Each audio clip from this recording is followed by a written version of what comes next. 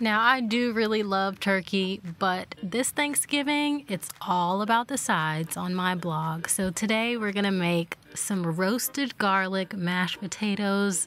It's one of my favorite Thanksgiving sides, and I can't wait to share it with you.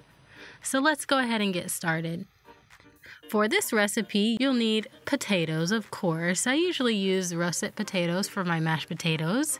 You'll need garlic, sour cream, butter, salt and pepper to taste, cream cheese to make the potatoes extra creamy.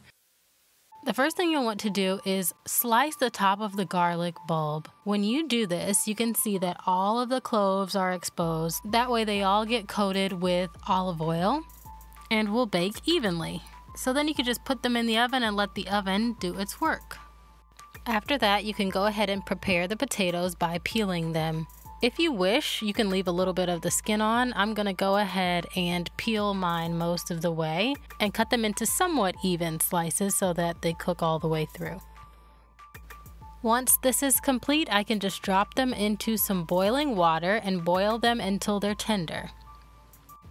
Okay, so here's what the garlic looks like after it's been roasted all the way through. As you can see, it's really soft. I can stick a fork through it easily and just pull each clove out. So that's what I'm gonna do. I'm going to grab a couple of cloves and then just throw them in my electric mixer and turn the mixer on so the cloves can mash a little bit before putting in the potatoes. You could also wait until you add your potatoes to put the garlic in and then allow them to break apart a little bit, but I prefer to do it this way. Next, I'll just add in the potatoes, which are still really hot. Once your potatoes are in, just add all of your ingredients.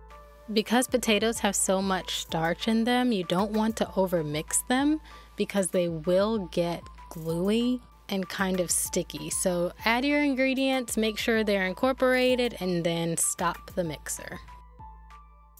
All right, the only thing left to do here is plate and serve. Enjoy, everyone. I hope you liked this video. If you did, please be sure to subscribe, check out the website, like this video, and don't forget to turn on notifications so you never miss a video. Thanks so much. I'll see you soon for the next Thanksgiving video.